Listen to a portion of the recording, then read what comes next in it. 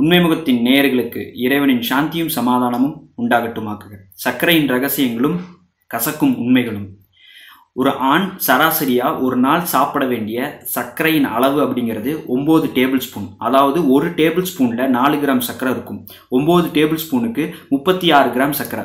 ஒரு பெண் சாப்பிட வேண்டிய சராசரி சர்க்கரையின் அளவு அப்படிங்கிறது 6 டேபிள் ஸ்பூன், அதாவது 24 கிராம். ஒரு குழந்தைக்கு சாப்பிடக்கூடிய சராசரி சர்க்கரையின் அளவு அப்படிங்கிறது 3லிருந்து 4 டேபிள் ஸ்பூன், அதாவது 12லிருந்து 16 கிராம். இப்படிங்கிற ஒரு report university of California San பிரான்சிஸ்கோவில் இருக்கக்கூடிய ஒரு சுகர் சயின்ஸ் அப்படிங்கிற டீமும் அமெரிக்கன் ஹார்ட் அசோசியேஷனும் இதை சம்மந்தப்பட்ட ஒரு விஷயத்தை ரிப்போர்ட்டை சப்மிட் பண்ணியிருந்தாங்க. பட் ஒரு மனிதன் சராசரியாக ஒரு நாளைக்கு சாப்பிடக்கூடிய சர்க்கரையின் அளவு அப்படிங்கிறது இதை விட 2 மடங்கு ஜாஸ்தியாக 20லிருந்து 26 டேபிள் ஸ்பூன் சாப்பிட்றான் அப்படிங்கிறது தான் அந்த ரிப்போர்ட்டில் சொல்லக்கூடிய விஷயம். அதாவது 80லிருந்து 104 கிராம் வரைக்கும் ஒரு மனிதன் வந்து சாப்பிட்றான் அப்படிங்கிறது தான் ஆவரேஜான ஒரு கணக்குன்னு அவங்க சொல்லியிருந்தாங்க. இந்த பதிவு போடுறதுக்கு முன்னாடி நான் சாப்பிடக்கூடிய உணவுல, அதாவது நேரடியாகவும் மறைமுகமாகவும் எவ்வளவு சர்க்கரையை நான் உட்கொள்றேங்கிற ஒரு சில விஷயத்த நான் பார்க்கணுங்கிறதுக்காக என் வீட்டில் இருக்கக்கூடிய சமையல் அறையில் இருக்கக்கூடிய உணவுப் பொருட்களை எடுத்து பார்த்தேன். அது சில உணவுப் பொருட்களை நான் வந்து உங்கள் முன்னாடி உங்கள் முன்னாடி நான் காட்டணும் அப்படின்னு நினைக்கிறேன். நான் ஃபஸ்ட்டு எடுத்தது மில்க் பிக்கிஸ் பேக்கெட்டு. எல்லா உணவுப் பொருட்களுக்கு பின்னாடியும் நியூட்ரிஷனஸ் ஃபேக்ட்ஸ் டேபிள் அப்படின்னு ஒன்று போட்டிருக்கும். அதை நீங்கள் உங்கள் வீட்டில் இருக்கக்கூடிய சமையல் இருக்கக்கூடிய உணவுப் பொருட்களையும் நீங்கள் எடுத்து பார்க்கலாம். மில்க் பிக்கிஸில் ஒவ்வொரு 100 கிராமுக்கும் 27 கிராம் சர்க்கரை இருக்குது. குட் டே பிஸ்கெட்டில் 22 கிராம், நோயாளி சாப்பிடக்கூடிய rusk biscuit Britannia rusk பிஸ்கெட்டில் 24.5 gram, almond பிஸ்கெட்டில் 18.12 gram. இதெல்லாம் ஒவ்வொரு 100 கிராமுக்கும் கொடுக்கப்பட்டு, நீங்க அதில் பார்த்தீங்கன்னாலே தெரியும் 100 கிராம் 15 கிராமுக்குன்னு கொடுத்துருப்பாங்க. லேஸ் மாதிரி இருக்கக்கூடிய பிரிட்டானியா சிப்ஸ் பேக்கெட்டில் 2.2 கிராம், மேரி பிஸ்கெட்டில் 21.5 கிராம், பார்பிக்யூ சாஸில் 10 கிராம், இப்படி நிறைய விஷயம் இருந்துச்சு. எங்கள் வீட்டில் எப்பயோ இருந்த ஒரு டைரி மில்க் ஷார்ட்ஸோட மிகப்பெரிய பாக்ஸில் 72.1 கிராம் அளவுக்கான சர்க்கரை ஒவ்வொரு 100 கிராம்லையும் இருக்குதுன்னு போட்டிருந்துச்சு அதில். அதுக்கப்புறம் சக்தி கரம் மசாலாவில் 7.87 கிராம் சர்க்கரையின் அளவு இருக்குது. மேகி பேக்கெட்டில் 3.4 கிராம், சங்கு பிராண்டு வெர்மிசலி சேமியா பேக்கெட்டில் 0 கிராம் சர்க்கரை இருந்துச்சு. இந்த மாதிரி பலவிதமான உணவுப் பொருட்களை நம்ம பார்த்தோம்னா நேரடியாகவும் மறைமுகமாகவும் ஏதோ ஒரு வகையில் சர்க்கரை அப்படிங்கிற ஒரு விஷயம் வந்து தினம் நம்ம சாப்பிட்டுக்கிட்டு தான் இருக்கிறோம். ஸோ இப்போ இந்த விஷயம்லாம் நம்மளுக்கு தெரியவே தெரியாது. நம்ம வந்து டீல போட்டு சாப்பிட்றது தான் சர்க்கரை அப்படிங்கிறது நம்ம நினச்சிட்டு இருக்கிறோம். பட் இதை தவிர நம்ம வெளியில் நிறைய உணவுகளை, அதாவது பர்கர், பீஸா, இந்த மாதிரி பலவிதமான உணவுகளை சர்க்கரை அப்படிங்கிற ஒரு விஷயம் வந்து மறைமுகமாக நம்ம சாப்பிட்டுக்கிட்டு தான் இருக்கோம்.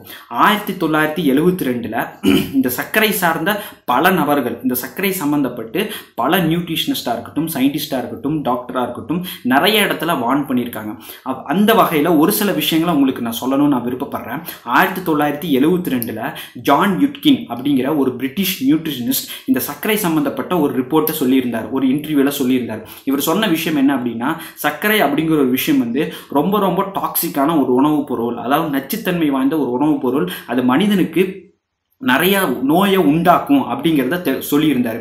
அதுக்கப்புறம் 2009 90 நிமிஷம் கொண்ட ஒரு வீடியோவை ஒரு டாக்டர் ஒருத்தர் சப்மிட் பண்ணியிருந்தார். இந்த டாக்டர் பேரு ராபர்ட் லஸ்டிக். இவர் வந்து பீடியாட்ரிக் என்ட்ரியாலஜிஸ்ட், அதாவது ஒரு காலேஜில் மெடிக்கல் ப்ரொஃபஸராகவும் இருக்கார். இவர் சப்மிட் பண்ண இந்த 90 நிமிஷம் லெக்சரர் வீடியோவில், அதாவது சுகர் பிட்டர் ட்ரூத் அப்படிங்கிற ஒரு ஹெட்டிங்கில் ஒரு லெக்சரர் ஒன்று கொடுத்திருந்தார். இது ரொம்ப பரவலாக பேசப்பட்ட ஒரு லெக்சரர். இதில் என்ன இவர் சொல்லியிருந்தார் அப்படின்னா, நம்ம சாப்பிடக்கூடிய உணவில் ஃபேட்டை விட ரொம்ப ரொம்ப கொடியதான ஒரு விஷயம் இந்த சர்க்கரை அப்படிங்கிறதையும் சொல்லியிருந்தார். 1000 மடங்கு கொடியதான விஷயம் இந்த சர்க்கரை அப்படிங்கிற விஷயத்த சொல்லியிருந்தார். அதே போல இன்னொரு டாக்டர், அதாவது இவர் பேர் வந்து லூயிஸ் கேண்ட்லி, இப்போ எட்வர்ட் மேஜர் கேன்சர் ரிசர்ச் அப்படிங்கிற ஒரு அமெரிக்காவில் இருக்கக்கூடிய ரிசர்ச் கேன்சர் சென்டரில் இவர் வந்து இப்போ ப்ரொஃபஸராக ஒர்க் பண்ணிட்டு இருக்கிறாரு. கேன்சருடைய ஃபீல்டில் இந்த லூயிஸ் கேண்ட்லி அப்படிங்கிறவர் ரொம்ப பிரபலமான ஒருத்தர் அமெரிக்காவில். இவர் வந்து ஒரு இன்டர்வியூல சொல்லியிருந்தார். இவர் என்ன சொல்லியிருந்தார் அப்படின்னு சொன்னா, சர்க்கரை அப்படிங்கிற ஒரு விஷயம் வந்து கேன்சரை உண்டாக்குவது மட்டும் கிடையாது, ஆல்ரெடி கேன்சர் இருந்தா கூட அதை இன்னும் மென்மேலும் வளர்ப்பதற்கான எல்லா தன்மையும் இந்த சர்க்கரைக்கு இருக்குது அப்படிங்கிறதையும் அதுல சொல்லியிருந்தார். அதுக்கப்புறம் இது சம்பந்தப்பட்டு பலவிதமான ரிசர்ச்சுகளும் பலவிதமான ஆய்வுகளும் நிறைய பேர் மேற்கொண்டாங்க. அதில் ஒன்று என்னன்னு கேட்டிங்கன்னா, அமெரிக்காவில் இருக்கக்கூடிய கலிஃபோர்னியா மாநகரத்தில் யூனிவர்சிட்டி ஆஃப் கலிஃபோர்னியா டேவிஸ் அப்படிங்கிற ஒரு மெடிக்கல் ரிசர்ச் யூனிவர்சிட்டி இருக்குது. இங்கே வந்து டாக்டர் கிம்பர் அப்படிங்கிற ஒரு லேடி டாக்டர் இது சம்மந்தப்பட்டு ஒரு ரிசர்ச்சை நடத்தினாங்க.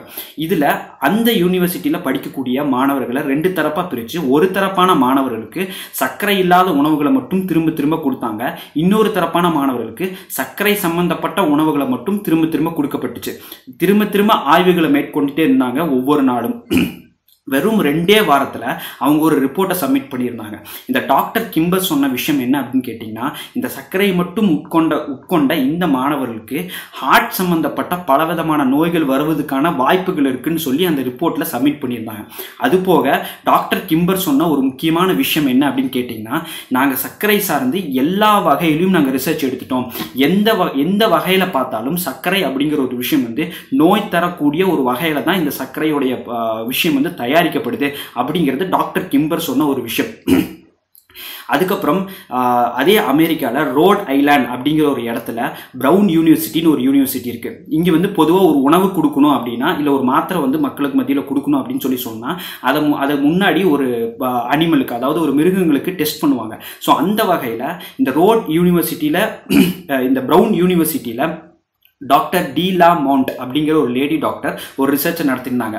அது வந்து எலிகளுக்கு இந்த சர்க்கரை சம்பந்தப்பட்ட விஷயங்களை கொடுத்து அது மூலியமாக ஒரு டெஸ்ட் பண்ணியிருந்தாங்க. ஸோ இந்த டெஸ்ட்டில் என்ன ரிசல்ட் அப்படின்னு கேட்டிங்கன்னா, 2 எலிகளுக்கு, ஒரு எலிக்கு வெறும் சர்க்கரை இல்லாத உணவுகளை மட்டும் இன்ஜெக்ட் பண்ணப்பட்டுச்சு.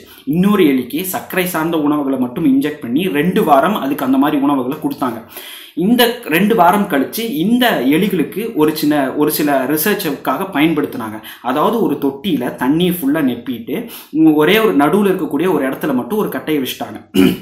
இந்த சர்க்கரை உணவை எடுத்தாத இந்த எலியை அந்த தண்ணிக்குள்ளே விட்டவொடனே 5 செகண்டில் அது தப்பிக்கிறதுக்காக அந்த கட்டை மேலே ஏறி நின்றுச்சு. ஆனால் சர்க்கரை சாப்பிட்ட அந்த எலி அந்த தண்ணிக்குள்ளே விட்டவன 32 செகண்ட் எடுத்துக்கிச்சு அந்த கட்டை மேலே ஏறி நிற்கிறதுக்காக.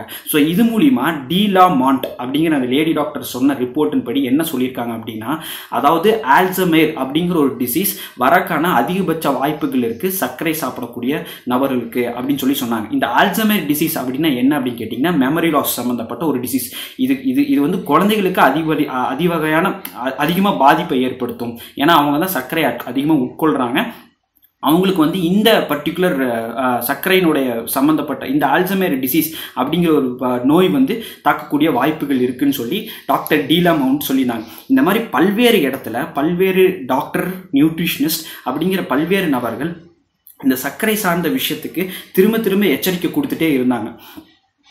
ஆனால் இந்த உணவுப் பொருட்கள் தயாரிக்கக்கூடிய மிகப்பெரிய நிறுவனங்கள் என்ன பண்ணியிருந்தாங்க அப்படின்னு சொன்னால், 1999 ஒரு சீக்ரெட் அண்ட் ரேர் மீட்டிங் ஒன்று கண்டக்ட் பண்ணியிருந்தாங்க.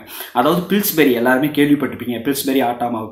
அவங்களுடைய அமெரிக்காவில் இருக்கக்கூடிய இந்த பில்ஸ்பெரி ஹெட் குவார்ட்டர்ஸ் அப்படிங்கிற அந்த இடத்து பில்ஸ்பெரி ஹெட் குவார்ட்டர்ஸில் உலகத்தில் இருக்கக்கூடிய மிகப்பெரிய உணவு நிறுவனங்கள், அதாவது craft, நெபிஸ்கோ, Nestle, Coca Cola, general mills, Pillsbury இப்படிங்கிற உலகத்தில் உணவுப் பொருட்கள் தயாரிக்கக்கூடிய மிகப்பெரிய நிறுவனங்கள் ஒரு சீக்ரெட் மீட்டிங் இந்த பில்ஸ்பெரி ஹெட் குவார்ட்டர்ஸில் கண்டக்ட் பண்ணியிருந்தாங்க.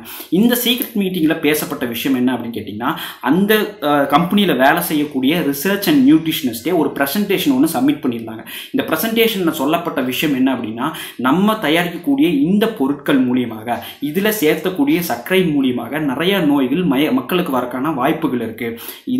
இதுக்கு அந்த காலகட்டத்தில் எப்படி ஒரு புகையிலை தயாரிக்கக்கூடிய கம்பெனி நச்சுத்தன்மை வாய்ந்த பொருளை தயாரித்து மக்கள் மத்தியில் விட்டு அதுக்கு பலவிதமான அந்த கம்பெனிகள் வந்து பலவிதமான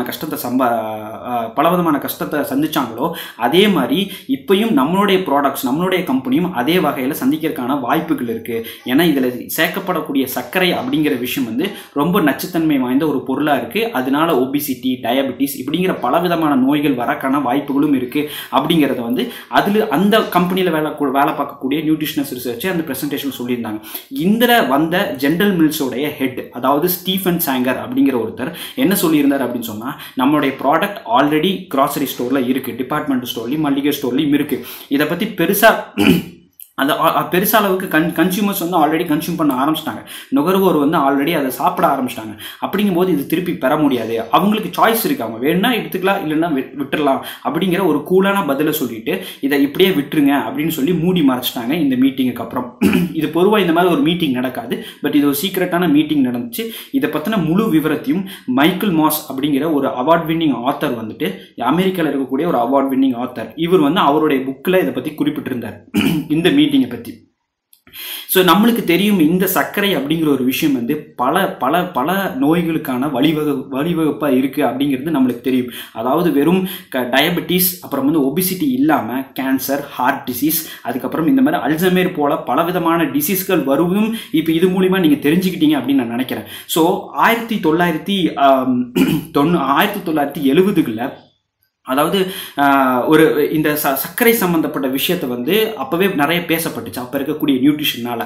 ஸோ அப்போ வந்து இந்த சர்க்கரை சார்ந்த விஷயம் வந்து இனிமேல் வளராது அப்படின்னு நினச்சிட்டு இது சம்மந்தப்பட்டு ஒரு வெள்ளை பேப்பர் ஒன்று தாக்கல் பண்ண, வெள்ளை பேப்பர் ஒன்று தயாரிக்கணும்னு சொல்லிட்டு இந்த சுகர் அசோசியேஷன்ஸ் என்ன பண்ணாங்க அப்படின்னு சொல்லி சொன்னால், ஒரு அப்போ இருக்கக்கூடிய ஒரு சில சயின்டிஸ்ட், ஒரு சில நியூட்ரிஷனிஸ்ட்டை ஃபண்ட் பண்ணி ஒரு ஒயிட் பேப்பரை ஒன்று ரெடி பண்ணுங்க, இந்த மக்களுக்கு மத்தியில் இந்த சர்க்கரை சார்ந்த விழிப்புணர்வு வந்து சர்க்கரை வந்து நோய் ஒன்றும் வராது அப்படின்னு சொல்லி ஃபண்ட் பண்ணி ஒரு வெள்ளை பேப்பரை ஒன்று ரிலீஸ் பண்ணியிருந்தாங்க, ப்ரெஸ் ரிலீஸ். இதில் சொல்லப்பட்ட விஷயம், இந்த ஒயிட் பேப்பரில் சொல்லப்பட்ட விஷயம் என்ன அப்படின்னு கேட்டிங்கன்னா, சர்க்கரை வந்து நோயே வராது, ஹார்ட் டிசீஸோ டயபெட்டிஸோ ஒபிசிட்டியோ வராது அப்படிங்கிற பலவிதமான விஷயங்களை இந்த ஒயிட் பேப்பரில் சொல்லியிருந்தாங்க. அந்த ஒயிட் பேப்பர் கூட என்னோட டிஸ்கிரிப்ஷன் பாக்ஸில் போட்டிருக்கேன். அதில் ஃபுல்லாக முழுசாகவே பொய் தான் போட்டிருக்கு. அதில் இதுக்கு ஃபண்ட் பண்ணது வந்து இந்த சுகர் அசோசியேஷன், அப்புறம் வந்து இந்த சுகர் சார்ந்த இருக்கக்கூடிய ப்ராடக்ட். ஏன்னா சுகர் வந்து நின்றும். அப்போ 1970 இந்த சர்க்கரை சம்பந்தப்பட்ட விஷயத்துக்கு ரிசர்ச் பண்ணி அது நச்சுத்தன்மை வாய்ந்ததுன்னு அந்த சுகர் அசோசியேஷனுக்கு தெரியும். இருந்தாலும் இந்த ஒயிட் பேப்பரை வந்துட்டு ஃபண்ட் பண்ணி இது வந்து நல்லது தான் அப்படின்னு மக்கள் மத்தியில் தெரிவிச்சிட்டாங்க. இந்த ஒயிட் பேப்பர் அப்படிங்கிற இந்த டாக்குமெண்ட் அப்படிங்கிறது ரொம்ப ரொம்ப முக்கியமான ஒரு டாக்குமெண்ட். இதனால தான் இன்னைக்கு சர்க்கரை அப்படிங்கிற ஒரு விஷயம் வந்து உலகளவில் இருக்கக்கூடிய இடத்துல பரவலாக இருக்கக்கூடிய ஒரு முக்கியமான காரணம் வந்து இந்த ஒயிட் பேப்பர் தான் காரணமாக இருந்துச்சு. இதை வெளிப்படையாக பேசினவங்க கிறிஸ்டின் க்ரூசன் அப்படிங்கிற ஒரு டென்டிஸ்ட் டாக்டர். இவங்க அது வெளிப்படையே நிறைய விஷயங்களை ஒரு ஜேர்னலில் கூட பப்ளிஷ் பண்ணியிருந்தாங்க. அந்த ஜேர்னலோட லிங்க்கும் நான் கீழே போட்டிருக்கேன். இது போக 2003 வேர்ல்டு ஹெல்த் ஆர்கனைசேஷன் ஜெனீவாவில் நடந்த ஒரு மீட்டிங்கில் இன்னி வரக்கூடிய காலகட்டத்தில் ஒரு மனிதனுக்கு சர்க்கரை அப்படிங்கிற ஒரு விஷயம் வந்து 10% தான் இருக்கணும், ஒரு நாளைக்கு அவன் 10% தான் எடுத்துக்கணும் அப்படிங்கிற ஒரு ரிப்போர்ட்டை ஒரு அறிக்கையை சப்மிட் பண்ணியிருந்தாங்க. இந்த அறிக்கையை சுகர் அசோசியேஷன்ஸ் நிறைய பேர் கேட்டு, அப்புறம் இந்த சுகர் சம்பந்தப்பட்டு உணவு தயாரிக்கக்கூடிய நிறைய உணவு கம்பெனிகளும் பிக்கஸ்ட் கார்பரேஷன்ஸ் என்ன பண்ணாங்க அப்படின்னா, இந்த அறிக்கை இருக்கக்கூடாதுன்னு சொல்லி யூஎஸ்ல இருக்கக்கூடிய காங்கிரஸ்மேன், அதாவது கவர்மெண்ட் இருக்கக்கூடிய காங்கிரஸ்மேனுக்கு ஃபண்ட் பண்ணி இந்த அறிக்கையை முழுவதும் மூடிடுங்க அப்படின்னு சொல்லி சொன்னாங்க. இந்த அறிக்கை வெறும் 5 மாசத்துல, அந்த 2003 5 மாசத்துல இந்த ரிப்போர்ட் அப்படியே வேர்ல்டு ஹெல்த் ஆர்கனைசேஷன் வந்து மூடி மறைக்கப்பட்டுச்சு. இதை பற்றி யாருமே பெரிதளவுக்கு பேசவும் இல்லை, பெரிதளவுக்கு விவாதமும் பண்ணவும் இல்லை. இந்த மாதிரி பல இடத்துல சர்க்கரை சார்ந்த விஷயங்களுக்கு எந்த அளவுக்கு ரிசர்ச் பண்ணி கொடுத்தாலும் கூட இப்போ இருக்கக்கூடிய எஃப்டிஏவாக இருக்கட்டும், இல்லை FSSAI, அதாவது ஃபுட் அண்ட் ட்ரக் சேஃப்டி பார்க்கக்கூடிய பல நிறுவனங்கள், அரசாங்க நிறுவனங்கள் இதை பற்றி இந்த ரிசர்ச்லாம் உங்களுக்கு தெரிஞ்சும் கூட எந்த இடத்துலையும் ஒரு பெரிதளவுக்கு ஆக்ஷனே எடுக்கவே இல்லை. ரொம்ப ரொம்ப வருத்தத்துக்குரிய விஷயம் என்ன அப்படின்னு கேட்டிங்கன்னா, நம்ம சாப்பிடக்கூடிய நம்ம சாப்பிடக்கூடிய தினசரி உணவில் இந்த சர்க்கரை அப்படிங்கிற ஒரு விஷயம் வந்து இன்னைக்கு ஒவ்வொருத்தருடைய சமையலறையிலும் இருக்குது அப்படிங்கிறது ரொம்ப ரொம்ப வருத்தத்துக்குரிய விஷயம். இதோட வருத்தத்துக்குரிய விஷயம், இந்த சர்க்கரையை தயாரிக்கக்கூடிய ஆலைகள் அரசாங்கமே எடுத்து நடத்தி மக்களுக்கு மத்தியில் இந்த சர்க்கரையை விடுவதுங்கிறது இன்னும் ரொம்ப ரொம்ப வருத்தத்துக்குரிய விஷயம். இதோட வருத்தத்துக்குரிய விஷயம், உலகளாவில் இருக்கக்கூடிய டயபெட்டிஸ் அப்படிங்கிற இந்த நோய் அப்படிங்கிறதுக்கு இந்தியாவுக்கு கொடுத்தக்கூடிய பட்ட பேர் என்ன அப்படின்னு கேட்டிங்கன்னா, the capital of diabetes, India is the capital for the diabetes அப்படின்னு ஒரு பட்ட பேரே கொடுத்துருக்குறாங்க. ஏன்னா இந்தியாவில் தான் டயபெட்டிஸ் பேஷண்ட் வந்து ரொம்ப ரொம்ப ஜாஸ்தியாக இருக்காங்க உலகத்திலே அப்படின்னு சொல்லி 69.1 மில்லியன் பேர், 1 மில்லியன் மக்கள் வந்து இந்த டயபெட்டிஸ் நோயால் பாதிக்கப்பட்டிருக்காங்க இந்தியாவில் மட்டும். ஸோ அது கொடுத்த பட்டப்பெயர் வந்து India is the diabetes capital அப்படின்னு சொல்லி கொடுத்துருக்காங்க. இது இன்னுமே வருத்தத்துக்குரிய விஷயம். ஸோ இதெல்லாம் தெரிஞ்ச நம்மளுடைய ஜென்ரேஷனாக இருந்தாலும் சரி, இதுக்கு அடுத்தது வரக்கூடிய ஜென்ரேஷனாக இருந்தாலும் சரி, நம்மளுக்கு தான் இப்போ மிகப்பெரிய பொறுப்பாக இருக்குது நம்ம இதை பற்றின விழிப்புணர்வை வெளிப்படுத்தி சொல்கிறதுக்காக. இந்த பதிவு இந்த கம்பெனிகள் எல்லாம் வந்து குறை சொல்வதற்காக கிடையாது. நான் சாப்பிடக்கூடிய உணவில் எந்த அளவுக்கான சர்க்கரையை நேரடியாகவும் மறைமுகமாகவும் நான் சாப்பிட்ருக்கேன்னு சொல்வதற்காக தான் இந்த பதிவு. ஸோ இந்த பதிவை நீங்கள் கேட்டிங்கன்னா உங்களுக்கும் ஒரு சில விஷயங்களை இது மூலிமா உங்களுக்கும் தெரிஞ்சிருக்கும். அதாவது எந்த அளவுக்கான நோய்கள் இது மூலிமா வருது அப்படிங்கிறது இந்த பதிவு மூலிமா நீங்கள் தெரிஞ்சிருப்பீங்க. அதுக்கான ப்ரூஃப் எல்லாத்தையும் என்னுடைய டிஸ்கிரிப்ஷன் பாக்ஸில் நான் கொடுத்துருக்கேன். இதுக்காக பல இடங்களில் பல அசோசியேஷன்கள் இதுக்காக போராடிக்கிட்டு இருக்காங்க. நம்மளால் முடிஞ்சது ஒரே ஒரு விஷயம், இந்த சம்மந்தப்பட்ட விஷயத்த மற்ற மக்களுக்கு சொல்லி நம்மளுக்கு வரக்கூடிய அடுத்த சந்ததிகள், நம்மளுக்கு பிறக்கக்கூடிய குழந்தைகளாக இருந்தாலும் சரி, அடுத்த வரக்கூடிய சந்ததிகளாக இருந்தாலும் சரி, அவங்களுக்கு சர்க்கரை பற்றின விழிப்புணர்வை திரும்ப திரும்ப எடுத்து சொல்லிக்கிட்டே இருக்கணும். அதுதான் நம்மளுக்கு இருக்கக்கூடிய ஒரு மிகப்பெரிய பொறுப்பாக இருக்குது. இதெல்லாம் பேசக்கூடிய நானும் சர்க்கரை ஒன்றும் சாப்பிடாமல் இல்லைலாம் கிடையாது. சர்க்கரையை முழுமையாக நிறுத்த முடியுமா அப்படின்னு கேட்டால் கண்டிப்பாக முடியாது. பட் குறைக்க முடியுமா அப்படின்னு கேட்டால் கண்டிப்பாக முடியும். இந்த வீடியோ பதிவு அப்படிங்கிறது எனக்கும் சமர்ப்பமான ஒரு விஷயம்தான். இந்த பதிவு உங்களுக்கு பிடிச்சிருந்துச்சின்னு நீங்கள் நினச்சிங்கன்னா லைக் பண்ணுங்கள், ஷேர் பண்ணுங்கள். உங்களுக்கு ஏதாவது சந்தேகம் இருந்துச்சுன்னா கண்டிப்பாக கமெண்ட் பாக்ஸில் போடுங்க. உங்களுக்கு என் கூட பேசணும்னு நீங்கள் நினச்சிங்கன்னா டெலகிராம் குரூப் வாங்க. நிறைய விஷயங்கள் அங்கே பதிவு செய்யலாம், நிறைய விஷயங்கள் அங்கே ஷேர் பண்ணிக்கலாம். என்னுடைய அடுத்த பதிவுக்கு நிறைய விஷயங்களுக்கான ப்ரூஃபுக்கு உதவிகரமாக கூட இருக்கும். ஸோ மேலும் சுவாரஸ்யமான விஷயங்களோட என்னோட அடுத்த பதிவில் நான் உங்களை சந்திக்க வரேன். அத்துடன் உங்களின் முகம் உண்மை முகம். நன்றி.